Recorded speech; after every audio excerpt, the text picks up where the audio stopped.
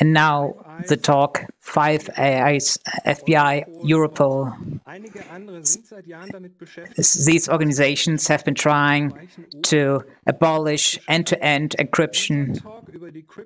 And this talk from Erich Möckler will give us an insight in this world, describing what has been happening in the last 5 years. And he will also explain what will happen in the next couple of days.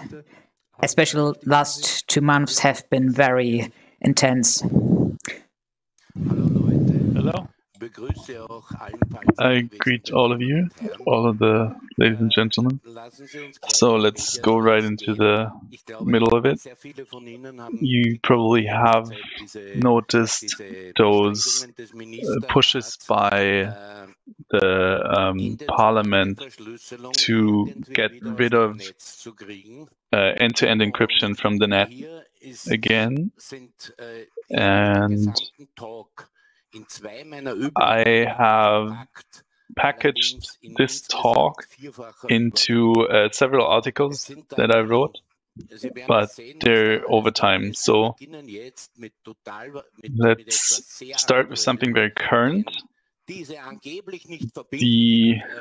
was a resolution that was apparently non-binding, or at least that's what they claimed. And it has already spawned off a new implementation law, like an ordinance. So a non-binding resolution by the Commission was already put into an ordinance. So it's about a super secure encryption standard that they have turned. And it's the same all the time for the EU. There's a non-binding resolution, and there's another decision by the Council, and this is the normal process. We're at this stage in the process where already this is being tied into other legislation that is happening right now. And this is concerning the high security encryption standards.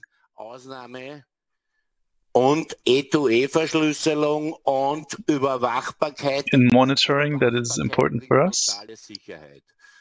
It is basically a reenactment of Orwell again. And I want to show you today that this basically didn't come out of thin air. It was already started in 2014. And I want to refer to basically the history of it that was laid down by Netzpolitik.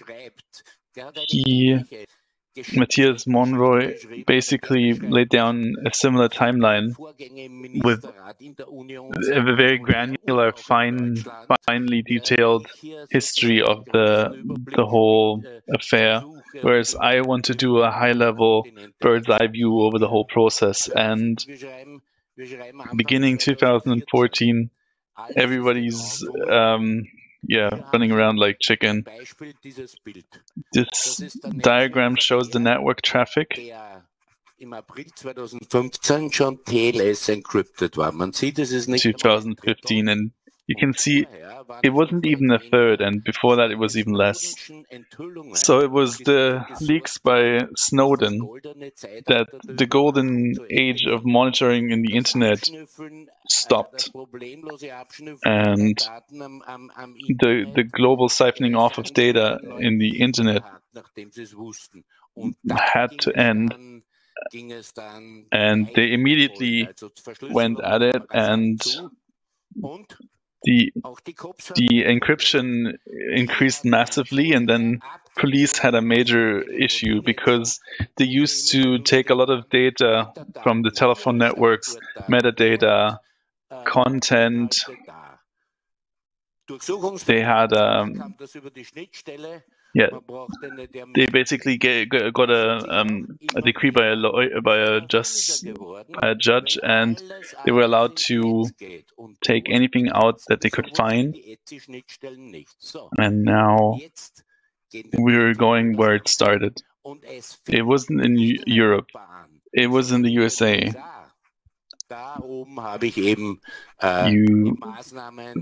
For example, the W3C, the hardening of the internet, the TLS, the IETF, they've been pushing encryption back then. And in the time after Snowden, there was a bit of a break where legislation about surveillance wasn't very popular.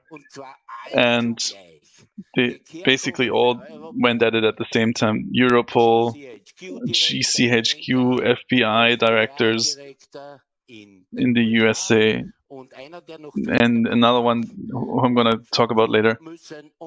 They all said we need access to encrypted communication, even including mobile phones, because we cannot do our work without it. And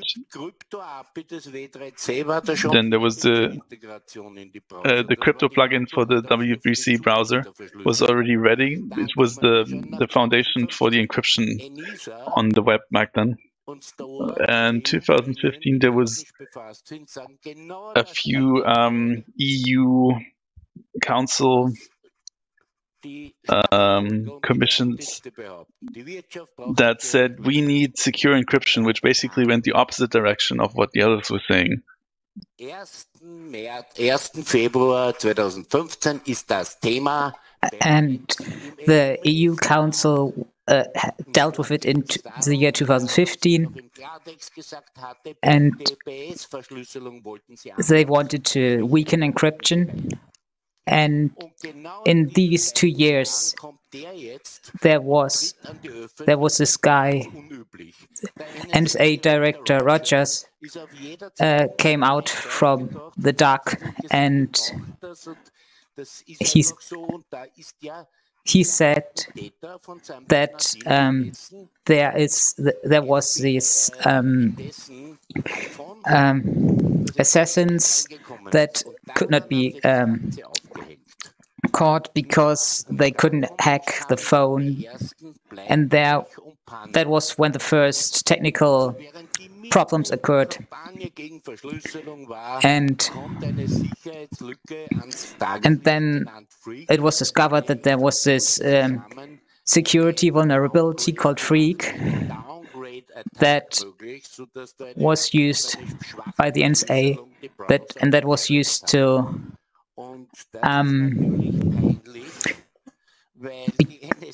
and the detection was really embarrassing because the NSA was asking for this, and this happened. And those of you who were part of the first crypto wars know that this was an issue back then. And if you look at these ratings, you see that this browser is supporting these technologies, and there was this old RC4 key, which was really obsolete, totally outdated, but it was still supported. And that was a really embarrassing moment for the NSA. October 2015, Let's Encrypt was... the Let's Encrypt certificates were recognized by all major browsers. That was an enormous push against the NSA. And directly after the revelations by Snowden, Let's Encrypt has been founded. The FBA campaign that said, oh, we can't get access to the iPhone of the assassin. And they complained. Yeah, but here we are. There was the next demand to get some backdoors, and they wanted backdoor keys for all iPhones, otherwise it couldn't do investigations. And there was a huge vulnerability in the firewall of a device that is currently unclear.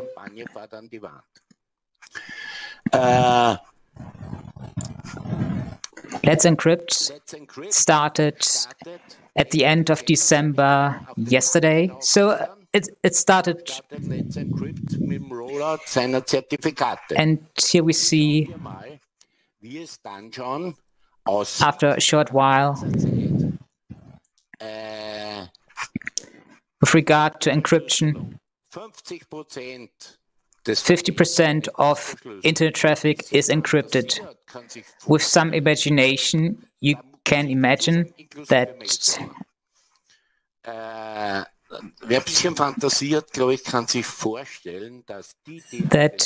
those people who work at the switches, who were doing the surveillance, they were really unhappy about this.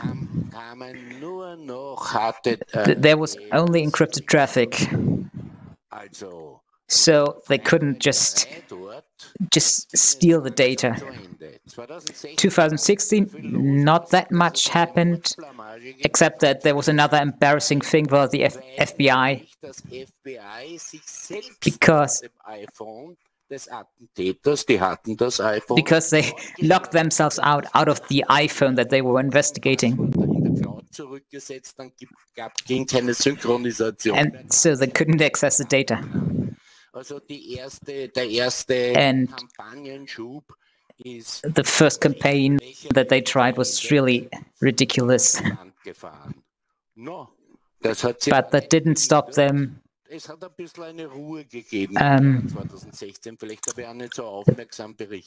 Did not stop them to continue their demands.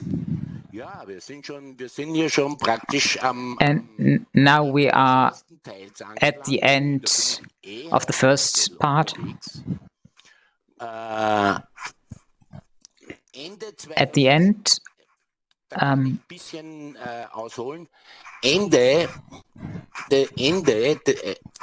von 2016 haben sie sich dann wieder vorgetraut. At the end of 2016, they tried to attack encryption in Europe. It was a concentrated campaign from the beginning. Die abwechselnd auf den Kontinenten gespielt wurde. And the only objective of that campaign was to push out end-to-end encryption from the internet. It was not possible for the secret services to just say, we forbid end-to-end encryption. And obviously that's not possible, because even they knew that they couldn't just ask for end-to-end encryption to be removed. Maybe in the 90s, but it's too late for that now. Yeah, so the investigators were rather unhappy that they couldn't access the data. And netpolitik.org reported that for the first time that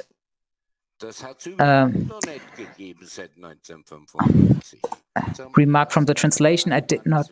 Yeah, okay, so they had less telephone surveillance at this point because it was not possible to obtain the data. Du kriegst nur mal einen begrenzten Datensatz aus den because raus, weil da fetzt alles I drüber oder because now all the traffic, even in the phone lines, is encrypted, or basically the phones are not used. But of course, you could still get phone, the mobile location data you could still obtain. But it wasn't like before. For that reason,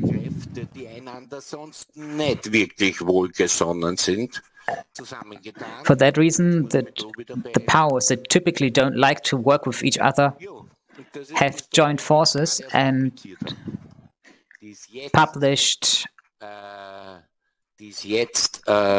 vor einer halben Stunde oder vor einer Stunde. So this is really new, half an hour ago. So about the current plans in the Council. Sozusagen Ende-zu-Ende-Verschlüsselung muss irgendwo eine Möglichkeit haben, dass so there has to be some possibility to get at the contents of the end-to-end encryption, so that there's like a secondary key that decrypts the data. Something that is also not uncommon, or that is common, that happens in some companies where there is a secondary encryption key or decryption key.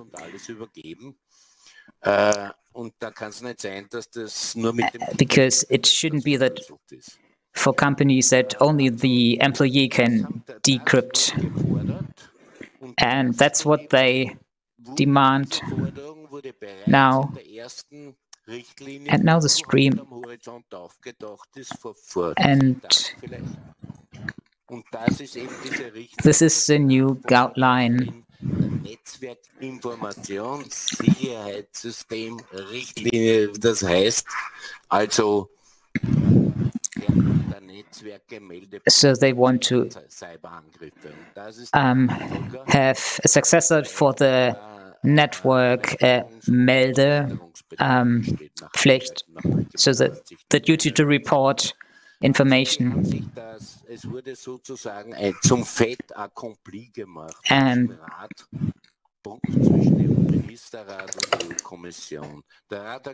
And the Council said, we're going to do a resolution. So the EU Commission basically said they understood and we're going to do it. So they started, and started some random measures even before the resolution was signed. And in this resolution about high-class security encryption, and it seems like this was it wasn't a fair dealing. So with the resolution that they were proposing, they're waiting for the bill. They're not going to publish it now, because it was always propelled forward by terror acts, and you can see the growth in WhatsApp over the time frame that this talk covers, from August 14 to and the 19, and more traffic emerged that none of them could access, and all of these surveillance measures always basically the legislation about surveillance always covered telephone networks, and it didn't cover all of these on-top services that we now use. How they over the top, that's what they call them. Basically anything that is TCP/IP is already over the top for a telephone network. So now we're in 2017, and this is where the direction emerges, where the Council only passed the resolution now, but they've been preparing it back then already. And you can see it here. already in January, there is a new ETSI standard for surveillance of social networks. And in ETSI, they prepared the interface for getting the data out of the social networks. They need a certain format for the surveillors to be able to process the data, so this is what standardizes it. And they've already prepared everything for transporting the data.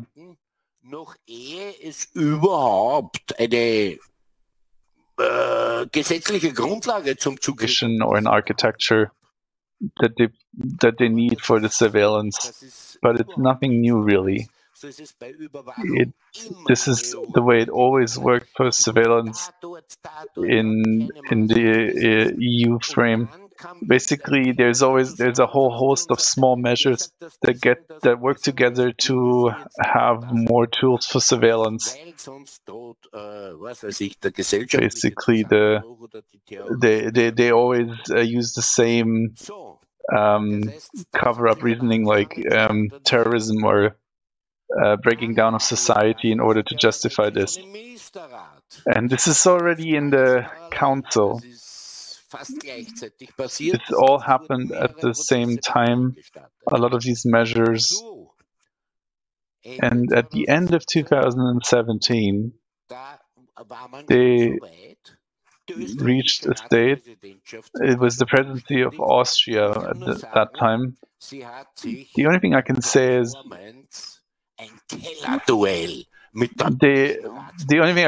that basically Austria was competing for the worst or last place with Germany. They basically only passed surveillance legislation. It was the complete agenda of the Austrians was geared towards passing more surveillance laws. So don't feel too bad about your German politicians. Ours are even worse, probably.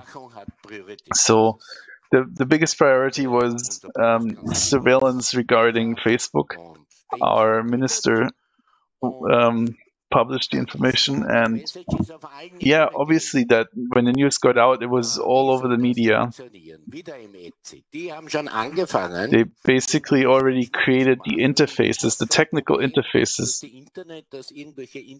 which had one small problem. The main one being that none of these internet companies that we're interested in never really sit in our countries. So when you want information from them, basically they have to ask the law enforcement in Ireland to pass it on to them and to coerce them to comply. So over the years, this became more and more complex, and all of these surveillance standards, they became less and less usable, and they became more and more complex, and there were more and more requirements for that. But in 2018, what started in 2017 finally came to pass. On all layers of the EU, it started at the same time. Austria said that surveillance of Facebook needs to have priority over everything else. There was an e-governance ordinance, and the EU was really insistent on having an agreement with the US regarding cloud surveillance. In essence, you can have surveillance on my cloud services if you grant me surveillance on your end. So, more or less, all of the cloud services are all US companies. So The US basically passed on the agreement and said we're just going to have our own legislation, since all of the internet providers, so the service providers are all our companies. We can just unilaterally get at it. And they have passed a law that allows them to get data off of Facebook.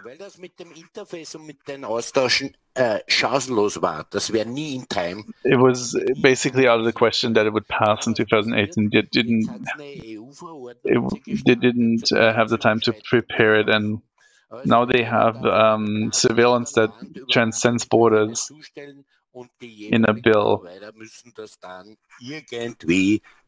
Basically, if you get an order to do it, then you have 6 hours to comply with that. So if the Austrian government says, look, we need the data, and talks to you as the German government, then you have to comply and pass it on within a few hours.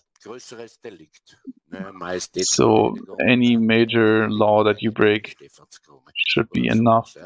Also das würde es theoretisch ermöglichen, ist bis heute nicht durchgegangen. Solution has never passed until now, so law enforcement across borders hasn't passed yet. Die Glasfaser überwacht von der Telekom Austria. So the Austrian telecommunication is still secure to a degree. And then there was a lawsuit regarding access to encrypting messengers with regards to Facebook. And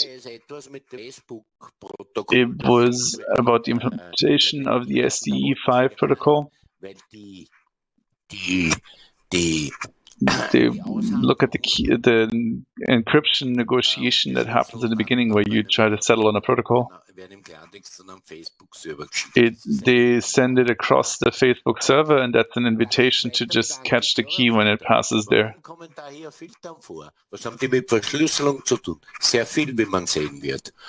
Okay, so what does this have to do with encryption? A lot, actually.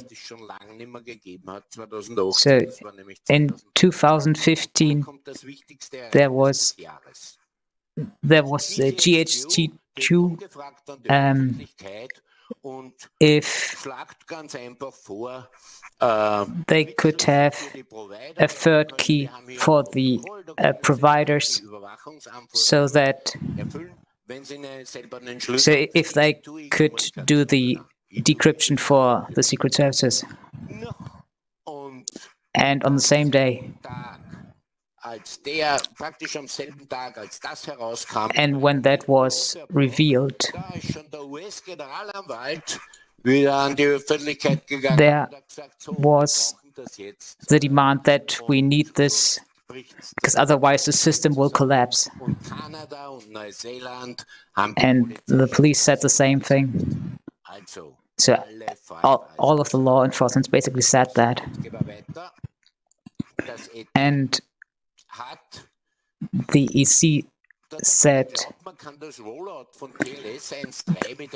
that they could suggest a new security standard for encryption. It is a TLS 1.2 successor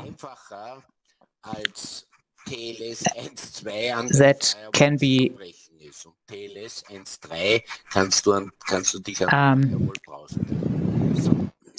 so they suggested a successor that is broken, basically. But and then there was this protest because it was not a secure transport layer, so the name was misleading of the successor. And the United States wanted to have a data exchange with itself, and then, of course, the terror debate came back. That were the attacks in Christchurch, New Zealand, that triggered these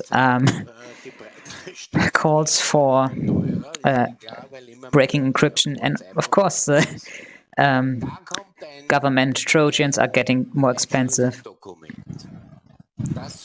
And on the 1st of December 2019, the Club of Bern, no, one moment, it's a big briefing of the ministers, and so they argued that they really need this, and they were referring to an agreement made in 2016 that they made across different institutions. So, und and on this day, there was a briefing of the Club of Bern for the ministers. And that is the club of 26 or 27 countries with their secret services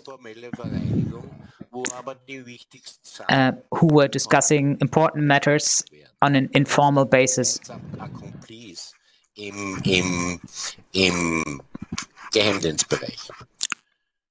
Yeah, but what did they discuss, or what did they say to each other? But in February of this year, there was the plague.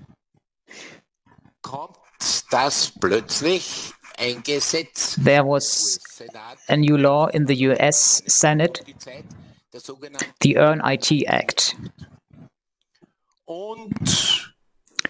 And that contained to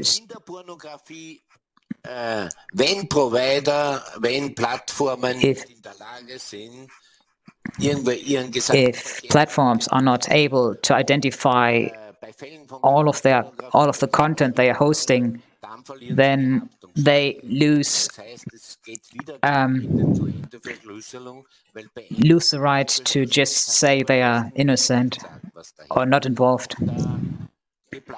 And that's why it was argued that end-to-end encryption should not be supported.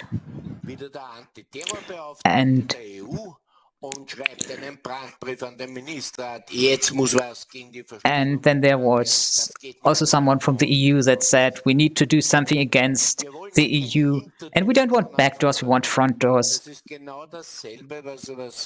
That was something that was already demanded in 2015, golden keys. But it's just like new language, it's nonsense. Just because there are no doors in technology, and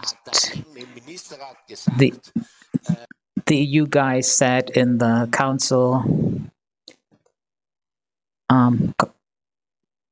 in air quotes,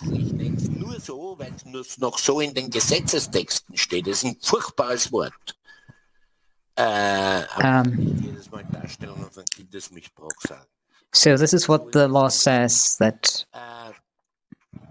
we need to investigate if child pornography can be identified in the data stream.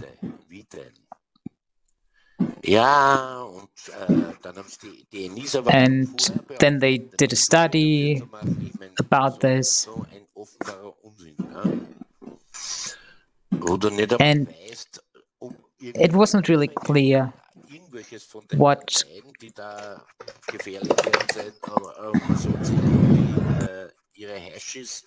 so you should be able to identify them according to the hashes used in the encryption. And then the German Council presidency had the idea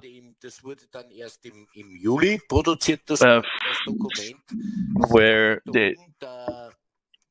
there are 7 methods that they put down in a document where they wanted to have 7 properties or 7 methods where you can identify encrypted traffic, but it turns out that none of them actually worked. What they did was they took the method by the GCHQ and used it completely differently. And basically a second key, using it during the encryption process, and they added a lot of nonsense about child pornography and how to identify it, and it was highly misleading. They wanted to prove that this was the only way to do it. So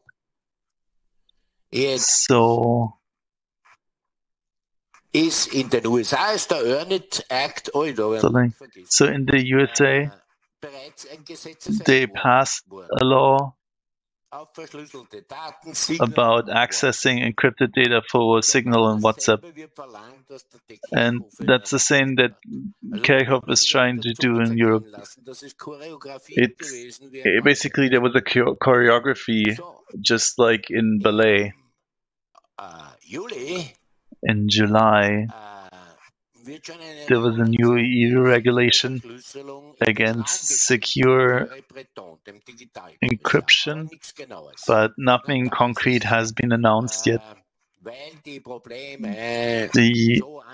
Basically, there's a lot of pettifogging the issue, saying that the problems will increase so much that we're not going to be able to handle it. And in the USA, they so much that fighting end-to-end encryption is not the name I would use anymore. It's just too weak for that now. Maybe I missed one thing here. Looking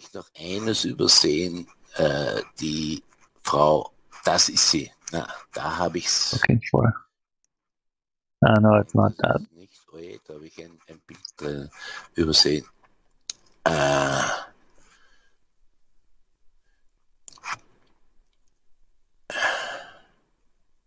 fehlt was. Da muss ich noch was. It's missing. Maybe I need to add one more step to this. This is where it is. So this is a clear case of misinformation by an EU Commission member. So I have a little bit of time left. Let me explain this. In July, she announced that several platforms need to be searched for internet for child pornography on a regular basis, including encrypted communication, because the availability and the transmission of this kind of video has exploded over the recent time. And this is the result. Yeah, there has been an increase, but it's not an explosion in the traffic, but rather Microsoft rolled out a software called PhotoDNA already in 2009. It's basically a photo DB with all sorts of digital sozusagen. Sorry, the video is lagging for me. Basically, they marked every video and photo that they could find and gave it a hash. And they basically base their filters on that, and the filters are already running. But it only started marking up videos in 2016 because that's when they gained the capability. And that means the explosion of the pedocriminal content is more or less can be traced back to a software update. It was just not possible to find them before they were able to mark the videos. And since more and more platforms are integrating the tool by Microsoft and check every upload against that database, Yeah. So they all integrated it, and more videos were being highlighted as containing problematic content. That doesn't mean that the amount of video content increased. It's just that we can find more now. So I misclicked, sorry. Yeah, I'm back. Yeah, I have an overview over this, where you can... So this was all wrong. It was all misinformation. And then we get to the upload filters and the Ministerial Council was demanding, they demanded upload filter even though they only solve a minuscule part of the issue. So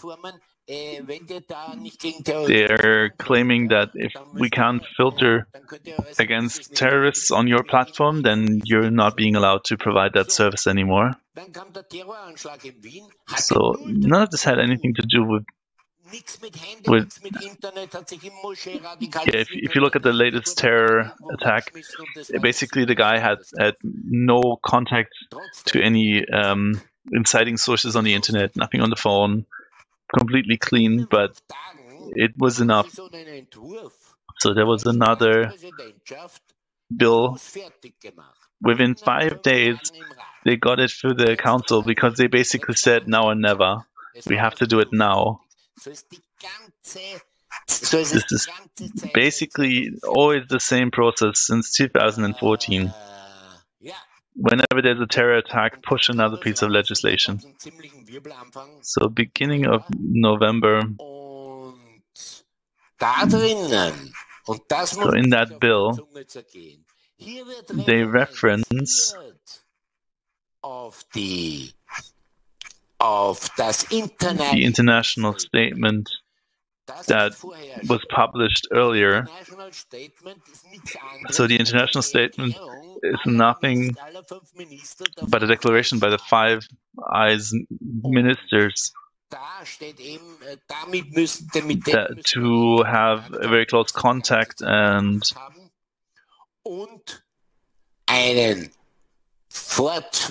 have a continuous dialogue with them, especially with the UK regarding this matter, because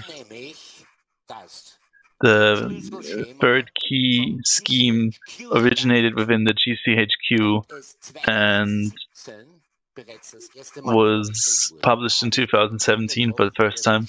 And that's when I met the guy in the University of Cambridge during a talk where he was already trying to publish this, and where he was saying that the law enforcement branch needs extra keys for their work. And this is what it's all about. Propaganda, lies, more lies, behind the scenes agreement, and a lot of theater where they brought it all together. This is more or less all I wanted to say about this in breakneck pace, but you can read it all if you go to my website, have a look at it. 400,000 keys of text, and there's a lot of images on it. And this is where I'm going to end my talk. And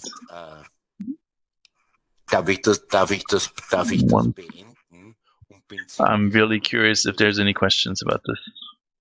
Ich stehe auch später noch zur Verfügung, wenn es jemand will, begeben wir uns, wenn es Leute wollen, kann ich das auch später noch in irgendeinem anderen Room. If people are interested, we can have a long Q&A in a different room if you want. And thank you, ladies and gentlemen. Thank you for your attention, and now let's open for questions. Ja, Erich, vielen Dank für diese ausführlichen Ausführungen. Yeah, Erich, thank you very much for this comprehensive explanation. Erstmal so ziemlich der Kopf, das And war eine Hausnummer. And there's so much information. That's some really heavy stuff. We have some questions. If you want to ask questions, you can send them on IRC or with Twitter, RC3, and then 1, ONE, RC3, 1 as the hashtag to ask questions. From IRC, the question, what about changing of governments? As a German, I don't know changes of government. Yeah, so this actually changed. Yeah, so the parties just do what they want, and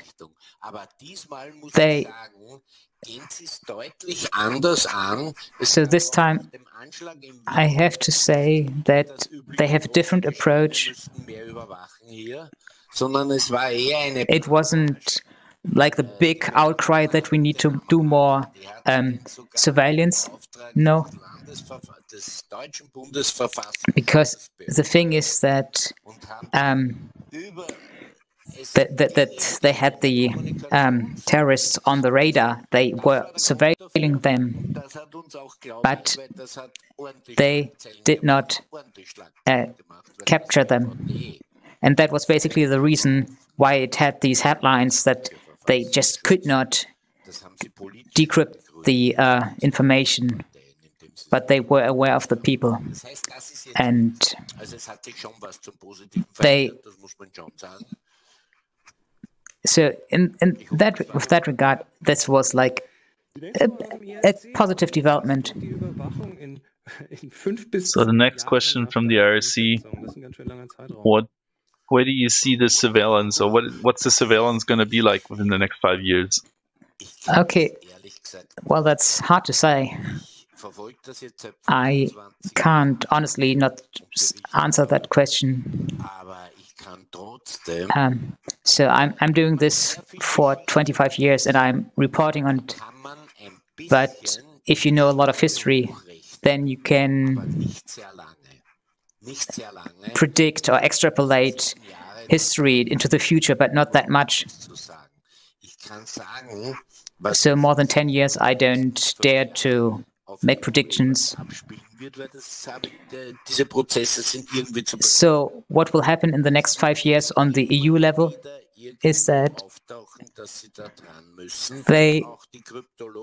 they will repeat the demands that they, and of course there will also the counter protest from the security researchers, and it will be a long fight because the politicians and the secret services really want this.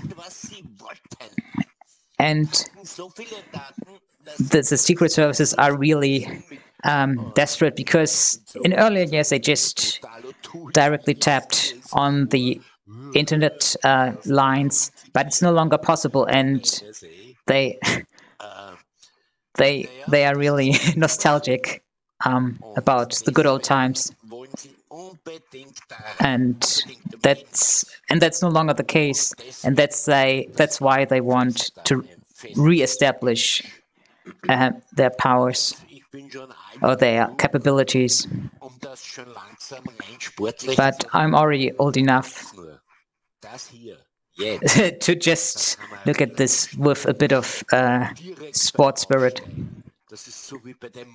And we will basically catch them whenever they try to, whenever they have the next demand coming up. We will have an eye on the surveillance people. And we caused a lot of bad press before the whole thing took off because we're keeping an eye on the new legislation. So thanks a lot from the IRC community. Great talk. Even I have more questions. So I'm wondering why is this, or how could we make this more or less effective? So the way I see it is, there's end-to-end encryption. How can you actually abolish that? Because can't you just put in an extra layer of encryption on top or below, which could hardly be broken? That is true. I actually think that they are fighting and withdrawing, but it's not like they can do whatever they want. They have a different. They have additional people, institutions against them.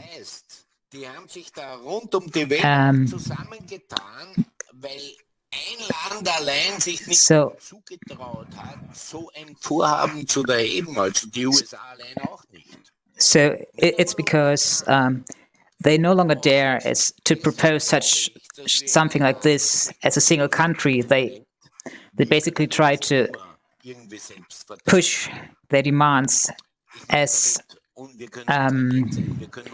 a collection of countries. And we are ourselves in a good position because there's always some way we can protect ourselves or defend ourselves.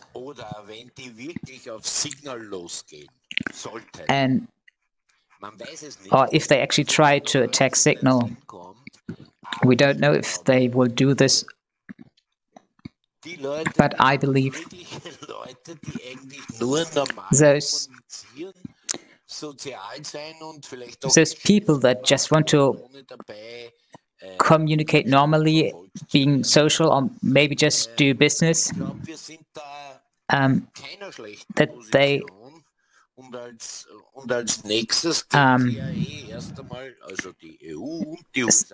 I think we're not in a bad position.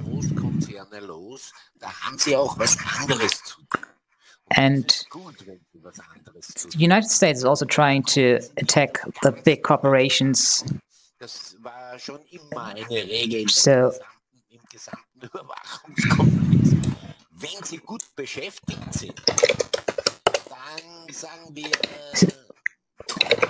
So when they're really busy, then new demands come up slowly. Yeah, another question from IOC. Are there specific instructions what we can do to stop this? Public. Make it public. You need to involve the people on all levels. Trade associations, they're all affected. And they really don't like it if American services or clandestine services that are really active, where they know exactly it's not just the Chinese that are grabbing for trade secrets. It's only the NSA claims to be so holy as to not do that, but I believe the economy isn't trusting them at all. And those are all points that we have to do. There's one thing that I took away from the crypto wars, where Anderson was really important. So basically the crypto wars 1.0 from 94 to 2000 and something when we won. We were the group that really was protesting, and we had a huge silent comrade.